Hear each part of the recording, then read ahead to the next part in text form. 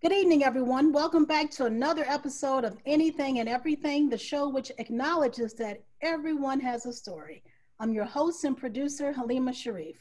I'm excited once again to bring you another segment of our New Orleans Music Legends series, where we have had amazing conversations with Edward Kid Jordan and his daughter Rachel, Jermaine Basil, Victor Goines, Donald Harrison Jr., Nicholas Payton, Herlin Riley, Shannon Powell, and now this evening we have Mr. James Andrews. Welcome, James. Thank you. How are you? I'm doing just fine, man. So good to have you here. Thank you for joining us this evening. Yeah, thank you for having me. It's a pleasure to be here with you. Oh, yeah, definitely, definitely. So I want to allow me to take a moment to tell everyone a little something about James Andrews before we get started.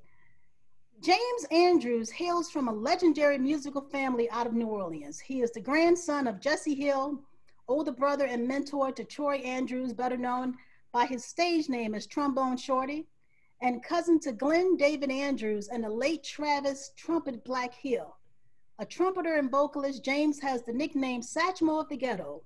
Raised in Treme neighborhood, James played in a number of brass bands, including the Treme Brass Band, Junior Olympia Brass Band, and the New Birth Brass Band before launching his own band, James Andrews and the Crescent City All Stars. He also played with multi-instrumentalist Danny Barker. In 1998, he released the album Satchmo of the Ghetto, which was produced by Alan Toussaint and featured Dr. John on all 11 tracks. In 2005, shortly after Hurricane Katrina, James was one of the first musicians to return to New Orleans following the flood.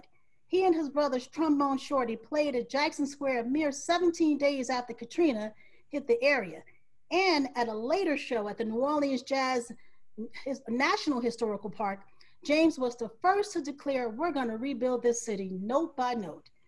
James appeared as himself in 3 episodes of the HBO series Treme, Do What You Wanna, Smoke My Peace Pipe, and Yes We Can. Welcome again, Brother James Andrews. I'm so happy to have you here. Thank you for Yeah, joining us. it's a New Orleans thing. Oh, yes, it is, man. I miss my New Orleans. Yeah, you got to come back home. Oh, I will. I definitely will.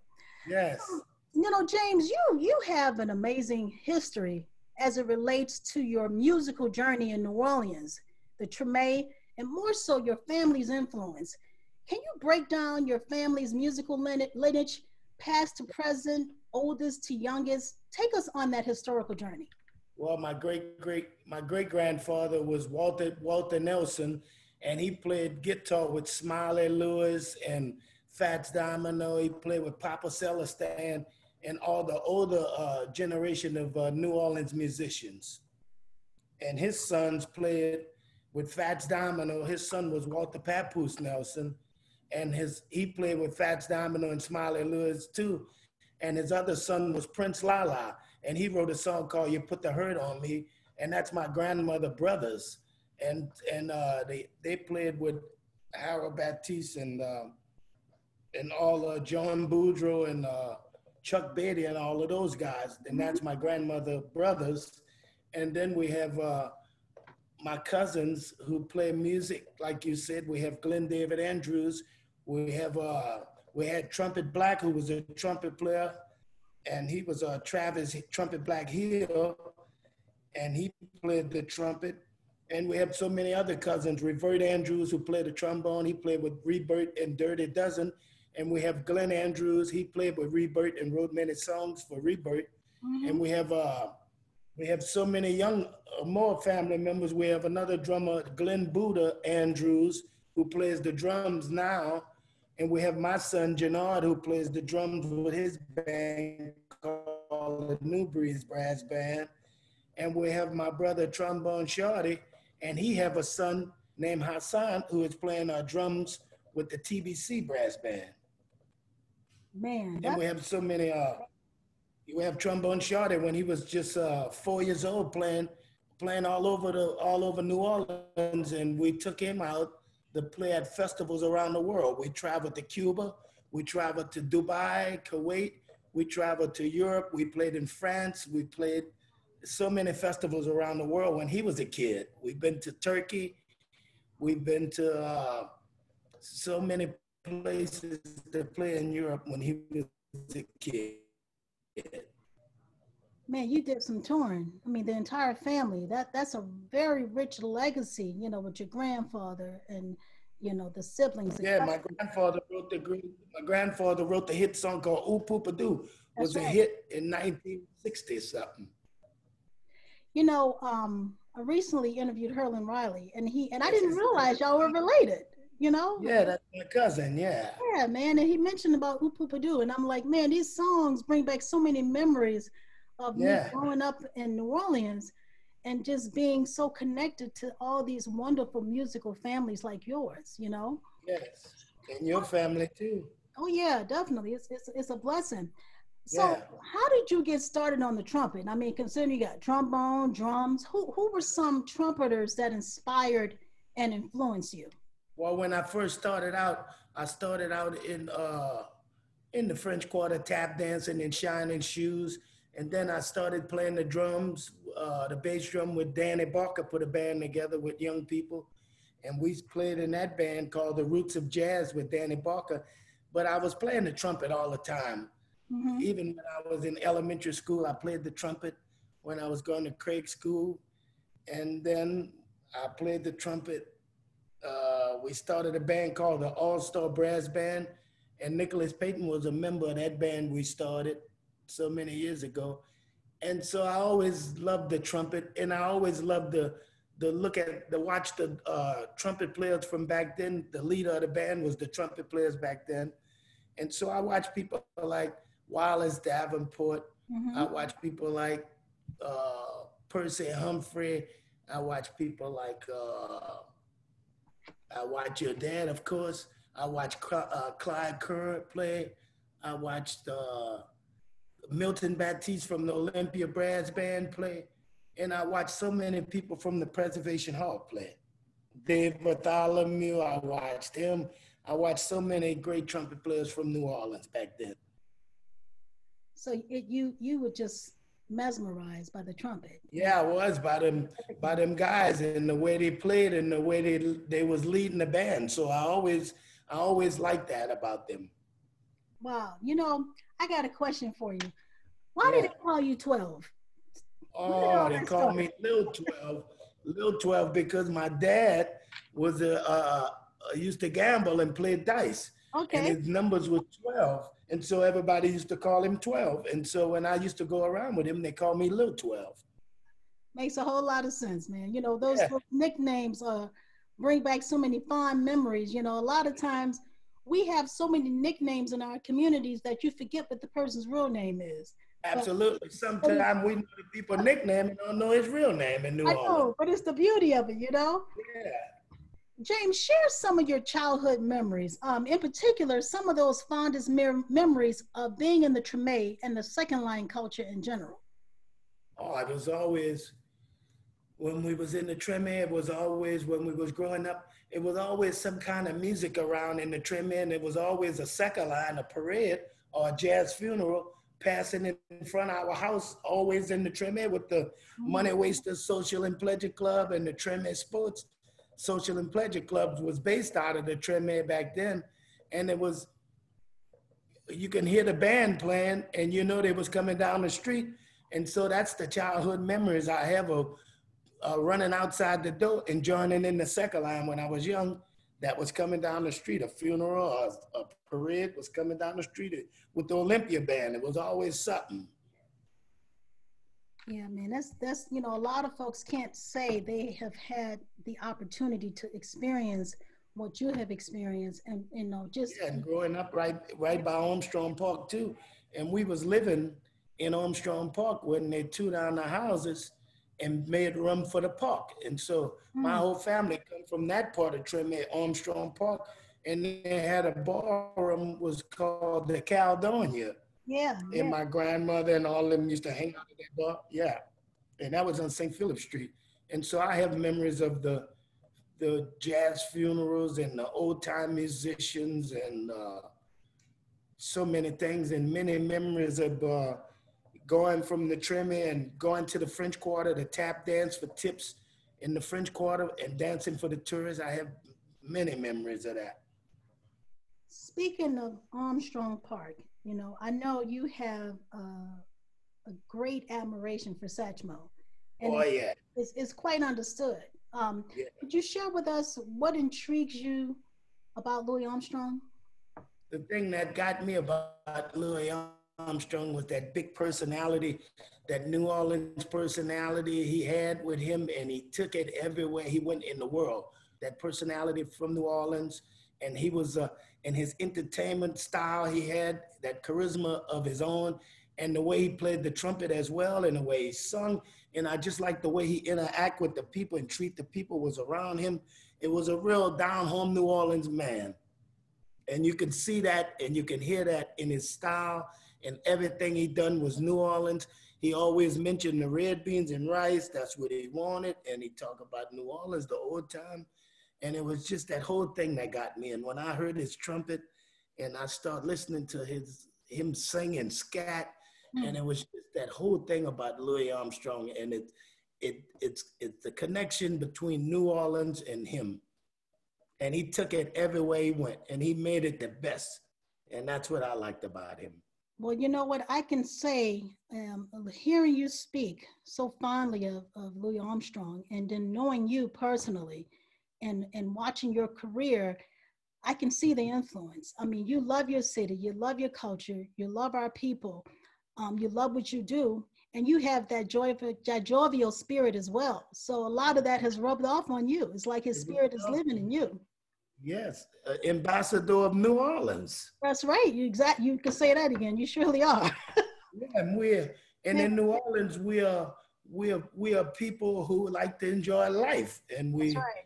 and we celebrate life through our music and through our family and friends, and we bring that feeling all over the world everywhere we go. And New Orleans music is well respected for the good time of this city. And when I say I'm from New Orleans, all over the world, the people celebrate, and it's a celebration. They say, oh, good old New Orleans, and they know that feeling, and that New Orleans it's a celebration.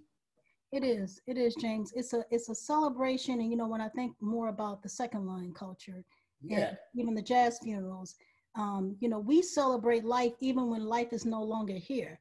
yeah, We just take it to another level. So you're right about that on multiple levels. Um, yeah.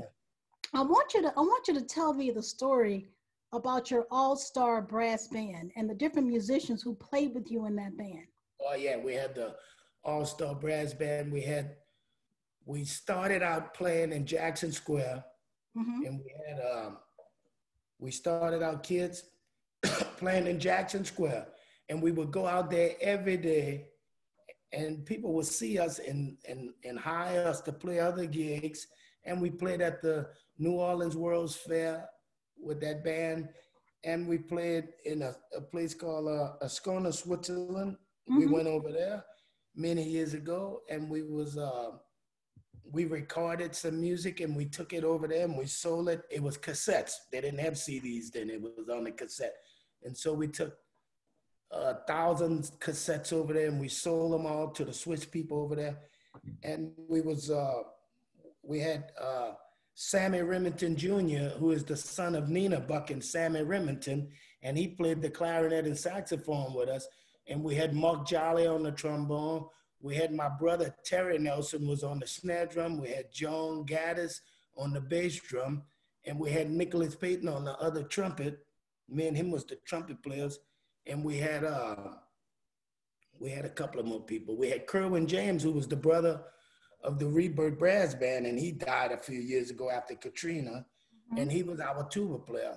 And so we took that band all over Europe when we was kids. We played in Milan, Italy. Our first time leaving New Orleans was flying to New York, then to Milan, Italy, and we played at a festival in Milan, Italy. And that was our first trip ever leaving New Orleans. Wow, what year was that? That was excuse me, that was about 1980, 85 or something like that, Wow. after the World's Fair. That's right. The World's Fair was in 1984. That's right. That's 1984. right. Yeah. You mentioned Nicholas Payton earlier, and I mentioned earlier that I interviewed Nicholas and I also interviewed Shannon. And they, like many others, spoke fondly of Danny Barker's influence on their lives. Danny Um, Barker. and the significance of the brass bands. Talk about the influence Mr. Barker had on you, and then Yeah, also the significance of the brass bands of New Orleans. yeah, Mr. Barker was a big influence on me because Mr. Barker was a friend of my dad and my mama. And so Mr. Barker used to come out by my house and sit in front of the house, or he used to come in and he used to talk with my mom and dad. And one day he'd say he was starting a band with some kids and he wanted us to come over to the rehearsal. And so me and my brother went over to the rehearsal down by Hunter's Field, Tambourine and Fan. We used to rehearse there. Mm-hmm. And so we started out playing the drums in that band with Danny Barker. And uh, and Danny Barker was, and then we used to have a bar called La Trombone Shorty. Years later, we named after my little brother, was a barroom down in the Tremere. And Danny Barker used to come and sit in front of the bar. And your dad used to come over to the bar and talk with me all the time. He used to come in the morning, and there used to be me, him, and Harry Nance used to be talking for hours. They used to be Mm-hmm. talking about the time stuff. And so Danny Barker was a big influence. He lived in New York for so many years, and he came back home to New Orleans to revive the brass band scene because it was dying. They only had like one or two bands left was playing the second lines, and it was the Olympia Brass Band.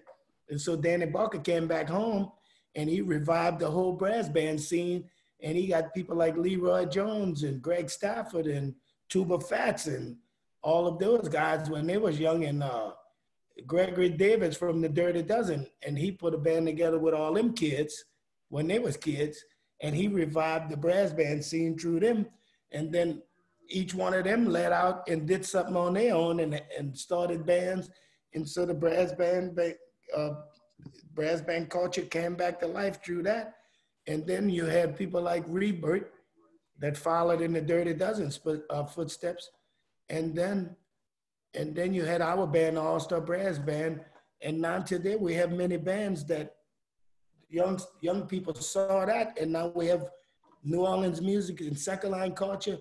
It's driving and it's alive.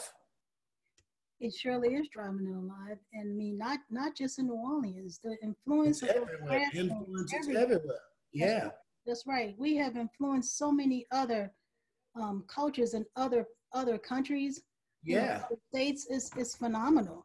You And know, the people trying to play the music just like we play it right here in New Orleans. Yeah, that's when I right. go over there, I'd be surprised when I go over there and the bands over there, they know all my music. I just gotta go up and play. They already know the parts, and I'd be like, wow.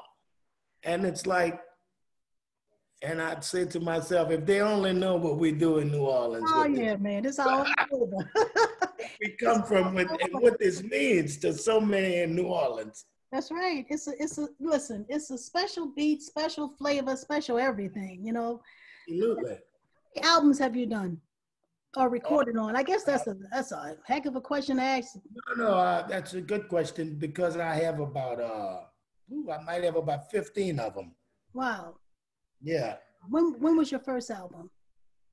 My first album by myself was the Satchmo the Ghetto, was produced by Alan Toussaint, and Dr. John played on all of the tracks with me. So that was my debut album by myself. But I recorded so many stuff with so many people. And my first thing was Satchmo the Ghetto, with Alan Toussaint produced. And Hmm. I got a chance to write some songs myself. That's beautiful. Yeah. What would you say your most popular album was? It's probably gonna be the Satchmo the Ghetto because when it came out, we worked and we still working today off that Sam album. So that would be it. That's beautiful, man. Yeah. You know, And we have I have an album with me and my brother Troy, Trombone Shorty, and it's called 12 and Shorty. oh And we wow. have John playing on that album too on every song. And we have a guy on the drums named Stanton Moore from Galactic, and we have Mark Brooks on the bass and Dr. John on the piano. And so we have a song off that album called The Zulu King, and they play that every Mardi Gras time here in New Orleans for the Zulu Social and Pleasure Club. Yes, indeed. When did y'all do that? We did that a few years before Katrina, probably a year before Katrina. And that was Oh, 2005. wow. Yeah, that's a lot of history. Uh, Yeah. you know, I know I folks have other ask you stuff this. too. What's that you say? We have many more stuff, a lot of more stuff too. I know. I'm sure you got a lot of more stuff coming too. Yeah, I have many stuff coming. Yeah. Yeah. So, you We know, working on it. We got some stuff we getting ready to put out with a label from Canada. And we got, man, some other stuff we gonna do too. Yeah. oh man, I can't wait to hear about that. Yeah. You know, I know folks ask you this all the time, and so now I'm going to ask you. Talk to us about the early beginnings of your little brother, Trombone Shorty. Oh yeah. Well, when he was first time we took him somewhere was in Phoenix, Arizona. He was about 5, and we took him to Phoenix, Arizona to play at the Scottsdale Jazz Festival. Hmm. And we took him to. We went to San Francisco to do a thing with Wynton Marsalis off a thing he was doing called the Bourbon Street Parade video. And me and Troy is dancing in his video at a place called the Great American Music Hall. And Herlin is playing the drums on that. And so Troy, when he come up, he did some of the same stuff. He tap danced a little while in the French Quarter. And he had a band he had started called the 5 o'clock band, the 4 o'clock band, and that was all kids. And they used to play in Jackson Square and all over Bourbon Street. And then I started taking him more and more with me. I took him to Havana, Cuba for the festival, Mm-hmm. and took him over to Europe, and we played at many festivals. We played in France at a festival called Toulouse. And so we took him all over. He was always around music. And we all, at that time, we had always had instruments laying around the house. When we come back from the French Quarter, we'll leave the instruments on the living room floor. And when we get back, Troy will be crawling, playing around every instrument that we had. It was in him. You know, he was Yeah, exposed to it since he was a little baby. You know, yeah. wow, man, He that's lived it. He born with it. He literally born with it. yeah, Me, yeah. No, literally, all of y'all were pretty for the most part. yeah, Yeah. yeah. But he was really born with it because we used to have a station wagon back then for the band. And he used to be in the back of the station wagon playing with the tuba, playing with the drums, playing with the trombone. He was always playing with something. Yeah. Every time we was we was we just got back from playing in the French Quarter in Tuba Fats. Tuba Fats used to live upstairs at a place we used to call a shop. And Mm-hmm. Tuba Fat used to leave his tuba downstairs where we used to rehearse. We had our own rehearsal place. We used to barbecue all the time, and all the musicians used to come over there. And so Troy used to be playing around there. One day he got his baby bottle and the pamper stuck in Tuba Fat tuba, and Tuba Fat. Oh, And Tuba Fat ain't no problem. When he turned the tube over, he had a baby diaper and he had a baby bottle filled up with milk inside his tuba. And he said, "Oh, trombone did it. Troy put that in my tuba."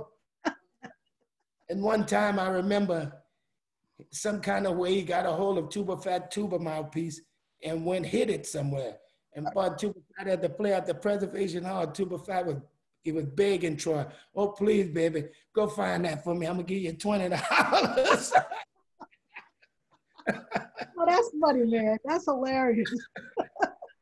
There's always something around Man, the house. how old was he at that time, James? He was about 2 years old at He that may time. not even, he may not even remember all that stuff, of course. No, he couldn't even walk then. He was in the stroller. Oh man, that's funny.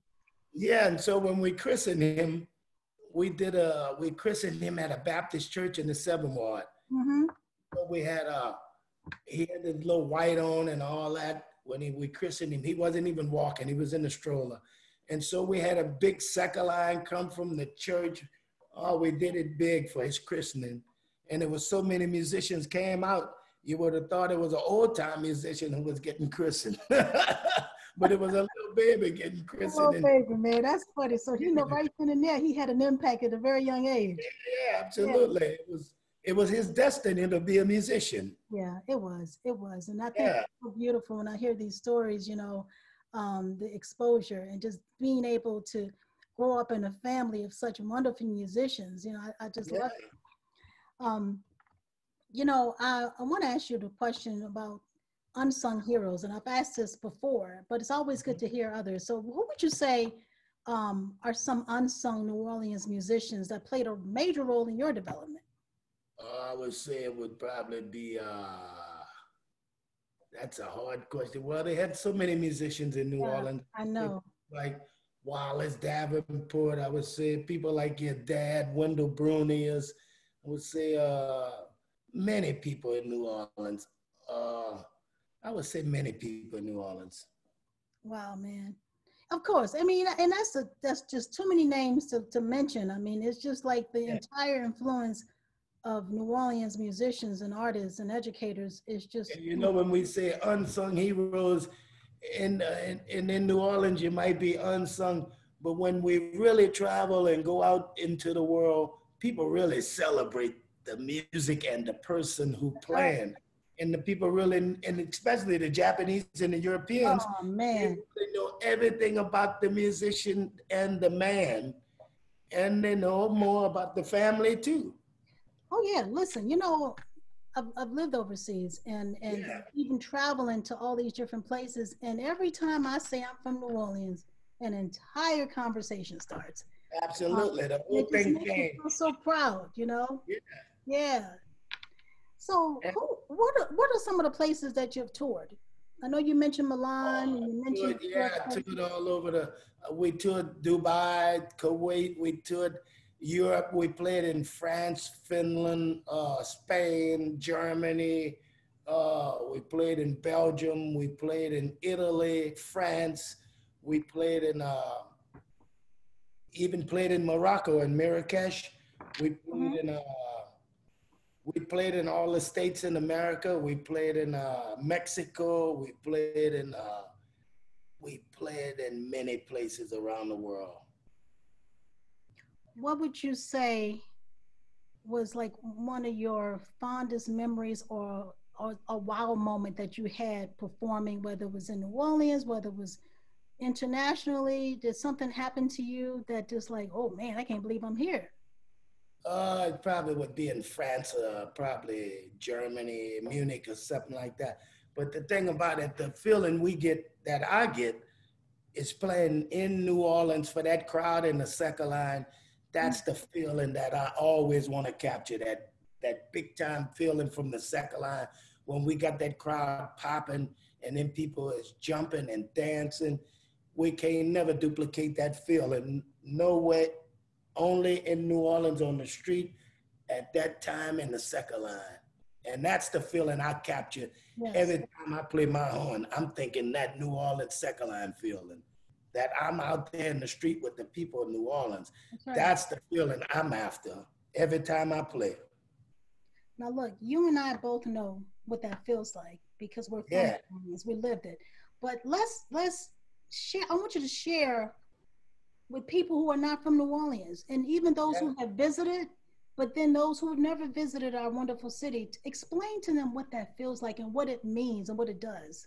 Or that feeling and the emotions when you get that feeling when you're out there in the street in a 99-degree temperature and everybody out there with an umbrella or a handkerchief and everybody got the ice chests, they're serving beer, they're serving water, and people got their barbecue grills on the back of their trucks and people Yeah, are out there dancing like you never see nowhere in the world. People with barbecue grills riding around town after the second line, and everybody is enjoying themselves and dancing. And that's the feeling we got here in New Orleans. it is, and I can vouch for that. I mean, it's something that makes you appreciate us, our culture, Yeah? what we believe. It don't even matter who you are and where you come from. You know what part of town you're from, but when you hear that beat and you get Or this, that beat is driving you. everybody, oh man, that beat, and then the fact you got these families, everybody ends up being, hey neighbor, you know, Yeah, we yeah, literally are enjoying our neighbors and the beauty of our spirits together. yeah, You know, yeah. so it's That an experience. spicy personality we got here. Oh yeah, oh yeah. You Yeah. know, You mentioned my father earlier, and I always ask this question. Could you share with me when you met my dad, and what were some of the fondest memories you may have had? Or when I met your dad, I was very young when I met your dad. But they used to have the concerts in Armstrong Park when they first opened the park, and your dad used to be playing with people like I think it was the Elmwood Brass Band and a few bands like that. I think, and it was and I always knew because the musicians used to always talk about him. Harry Nance used to always tell me about him, and I know he lived in New York for a lot of years, and so I remembered him playing the trumpet with the band here in New Orleans, and it just sounded so good. And the way he was playing, I just fell in love with his playing. And then I got to meet him and hang out with him years later, and it was always something, yeah. Yeah, definitely, man. Then Definitely. Renee told me y'all was kin. Yeah. Yeah, Yeah, because my cousin Renee lived right near you. So yeah, she that's lived right. right next door to the place called the Little People's Place. That's right. That's right. Yeah, Rich history, man. Rich history. Appreciate it. yeah. What's on the horizon for you, James? Well, I got a new video we just cut in the Treme. I got a new book out. It's called Born in the Treme, and I got an album gonna come out too. It's all gonna be called Born in the Treme. Hmm. So I'm gonna be working that probably this year, next year, everything gonna come out this year. And we'll be working that till we get it out there and the people will start enjoying that. Oh, I'm looking forward Plus, to. whenever we get back to traveling, I will be traveling back to Europe. Oh man, I can't wait to see that. Yeah, I came. Well, I ain't been nowhere since 6 months. I was over in Europe, and I was on the book tour because I have a new book called Born in the Treme, Hmm. and this book is in French and English. And Wow. so I was over there promoting this book, and then we get the call that they gonna shut it down and close the border. So you got one more day to get back. So I come back, and I've been back in New Orleans ever since. Well, look, we'll be getting back to rolling again, and I'm looking forward to reading it and following you and to see Yeah, what's next. What type of advice do you absolutely. give to young people, James? What To type? young people, Yeah, well, I would say whatever you like, whatever you get into, enjoy it, and just be the best at what you can be, and do it your best, exactly, exactly. Important. and enjoy it. Yeah, So you got that horn in your hand for a reason. I mean, and this is the book. let me see. Oh wait, let me see. Oh man, that's Mhm. a nice cover. Who did the illustration? It's really nice. I love that. Oh, I love that. from France. Yeah, and it's Man. Born in the Treme. Oh man.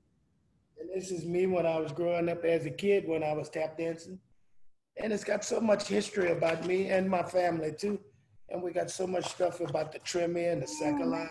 lay it And out really nicely. I love it. I gotta yes. make sure. So where can I purchase a copy? And where can other people purchase copies? Oh, we got it at the New Orleans the Louisiana Music Factory. Is And it this is online too? my grandfather, and this is my grandmother brother playing with Fats Domino, and Wow. this is my other brother Prince Lala, and this is me tap dancing in the streets of New Orleans, and Man. I'm telling the story about.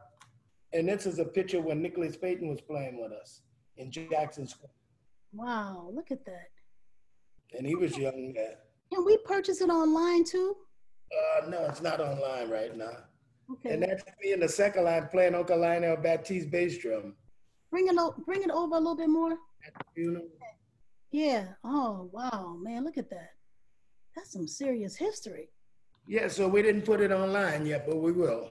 But we have it at the Louisiana Music Factory. I am definitely gonna get a copy of that. I'm definitely Yeah, gonna purchase one. I think it's. I like the illustration. It's a lot of history. It's important. Man, that's beautiful. yeah, yeah. You have It's any? New Orleans history, and I did it myself Say it to again. tell. I did it myself to tell the story of my treme. That's why I say born in a treme, That's right. and we have it in French and English. I think that's important. That's important. Yeah, You about to blow that horn or something for me, homie? I'll play a little bit for you. Okay.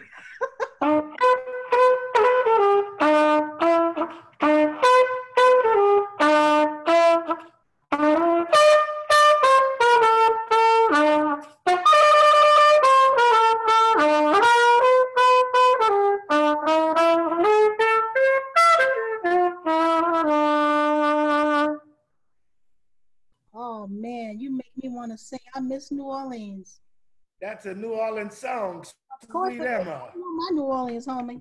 Man, Yeah. James, I gotta tell you, man, I really you know, it's good seeing you again, and I appreciate you so much. I appreciate you being you. You know, I want to thank you for always keeping it real. As long as I've known you, you have always kept it real. I want to thank you for staying true to your purpose and to our culture. Thank you for being a mentor, a mentee, and an inspiration to myself and so many others. And I appreciate you and your family's contributions. I really do. Thank you. It's a pleasure. Thank you.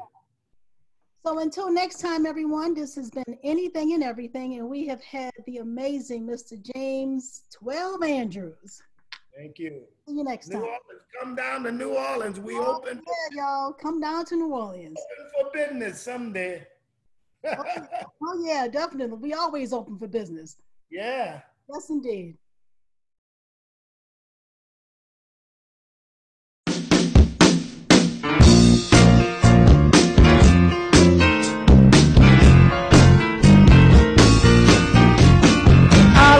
My job, but I don't care.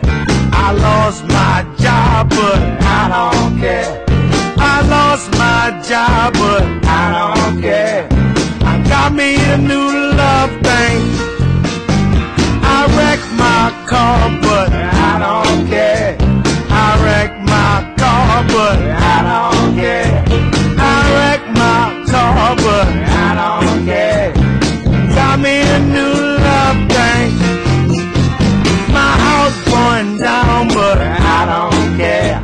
My house burning up, but I don't care. My house burning down, but I don't care. I got me a new love thing. They stole my clothes, but I don't care. My stereo, but I don't care. They stole my clothes, but I don't care. Got me a new love thing. My new love thing. My new love thing is the best thing that ever happened to me. My new love thing. My new love thing. Got me a new love thing.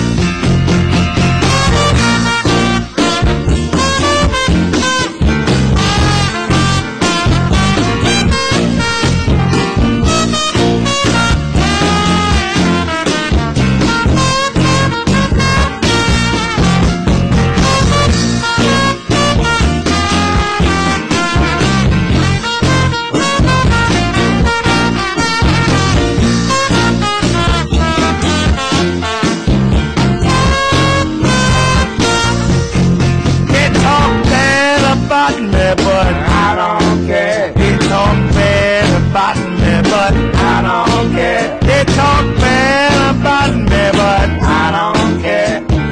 Got me a new love thing.